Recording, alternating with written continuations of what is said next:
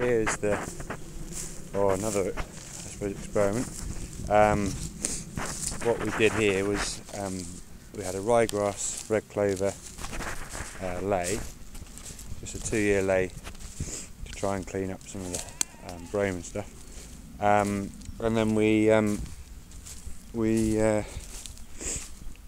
sprayed it off with Roundup back in the spring, and that obviously left quite a bit of red clover behind.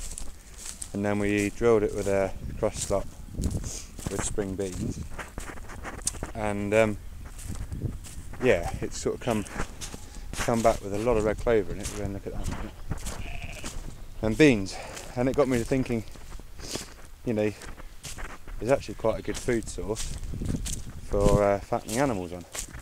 You know, so do we actually need to harvest it? Well, we do need to harvest it, but do we need to harvest it with a combine? So we're just trying some sheep on there at the moment. We've got these ewe lambs, and they're shearlings now, aren't they? And they're lambs.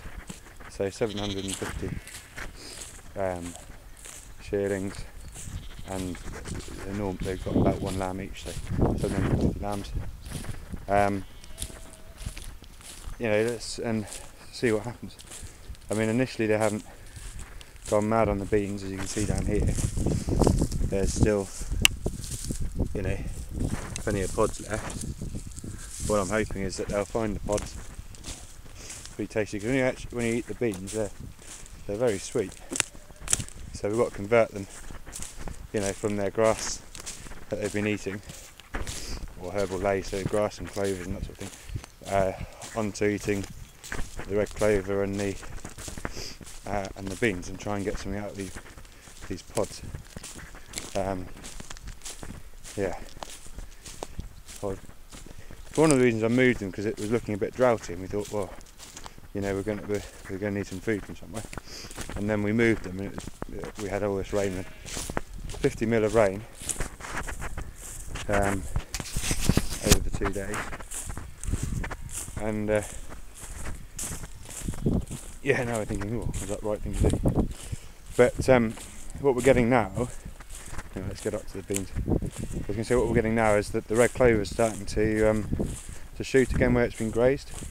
So hopefully, you know, by getting the light in here and having it grazing, the red clover will start coming again, so we can graze it a second time. Once we've got through this lot, we can graze it with we can wean and then graze the lambs through here on their own on the red clover. Get them fattening. Yeah, so this is a bean crop, a spring bean crop, and what we really like about this is we spent very little money on it. We put no insecticide on here for bean weevil at the beginning, so the notching was very little. Then we put on a grassweed graminicide just to take the last of the ryegrass out. We put no broadleaf weeds on here, weed control on here. We put no insecticide on here. No fungicide on here. Yeah, so it's cost us the price of the cross lot, pretty expensive to drill, and then a broadleaf, a grassweed spray, and that's it. And so when you look at this, you know, I sort of thought, well, there's loads of red clover. You know, this doesn't need to be harvested by a machine. So yeah, with the share farming sort of thing in mind, I said to a lot of the share farmers, look at this. It doesn't have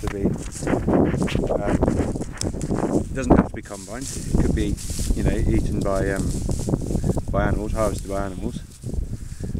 We could fatten some animals on here. Trouble is, you can say all this stuff, but unless you know it, it's hard to sort of sell as part of a share farming thing. So the obvious thing for me was to say, well, let's get on and try it.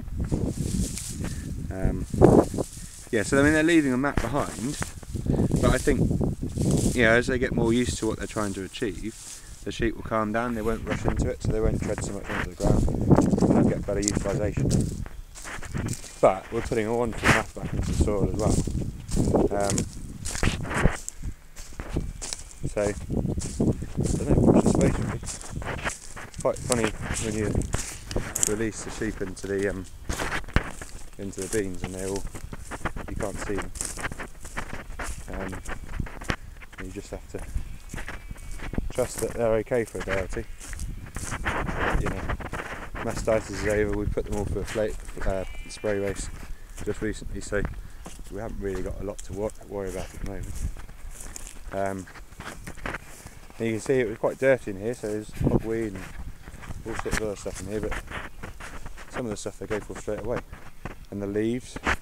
And now, looking down these shafts, there's not a lot of pods left eating, so it looks like they're probably getting into eating the pods. And then they've got chickweed and red clover still to eat in the middle of that. So, yeah, let's see how it goes. Stunning view up here as well.